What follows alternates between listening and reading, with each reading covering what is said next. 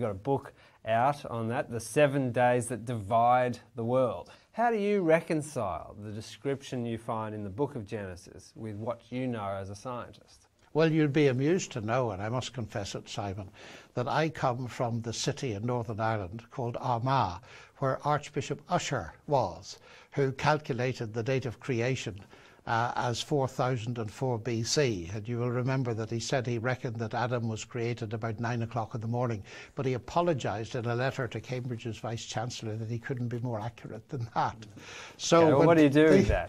What do I do with it? Well, we start with, in the beginning, God created the heavens and the earth. And then there is a sequence of 6 days, and each of them begins with the phrase, and God said.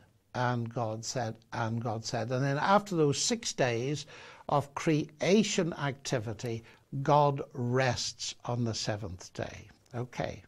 Now, just looking at that, the first thing to notice is there is a literary pattern.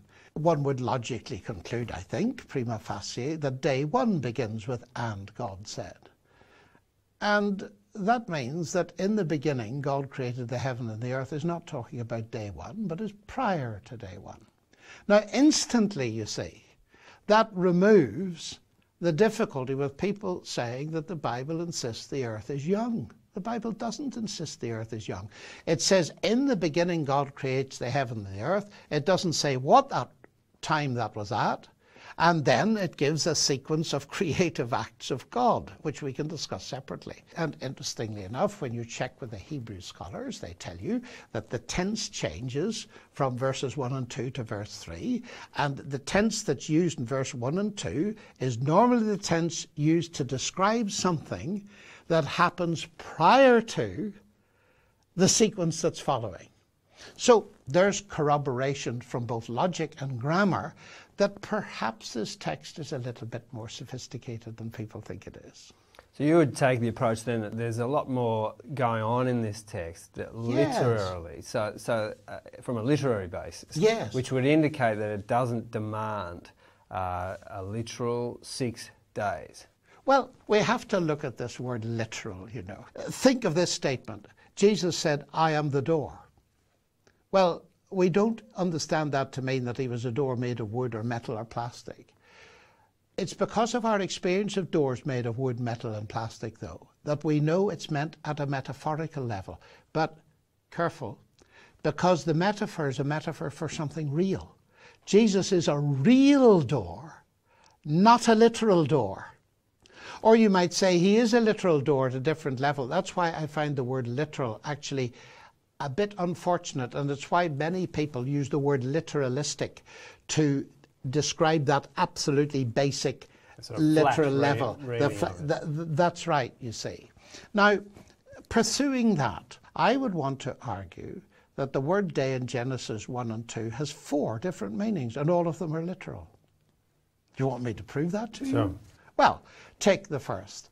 And God called the light day, and the darkness he called night.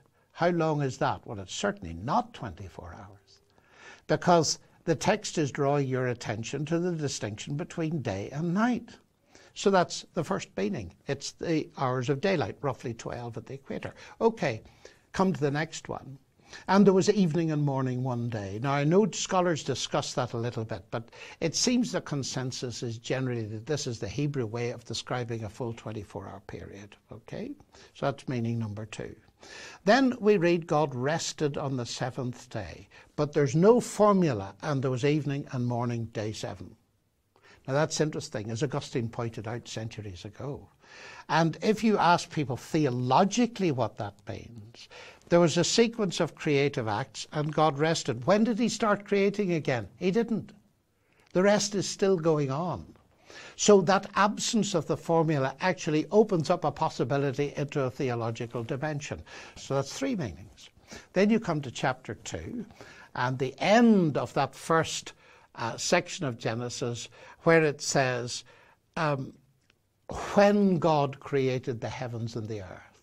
But actually the word when, and that's I think the ESV translation, it's actually in the day God created. Now, that doesn't mean Tuesday or Monday or the first or all.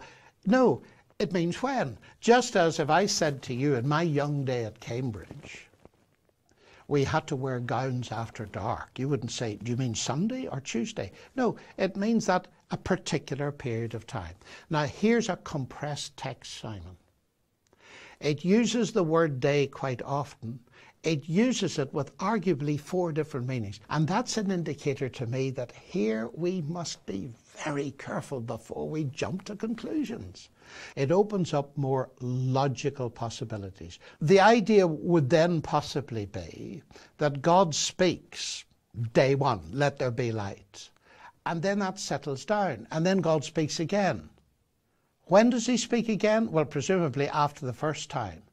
But it seems to me that Scripture allows the possibility that there's an enormous space between the days.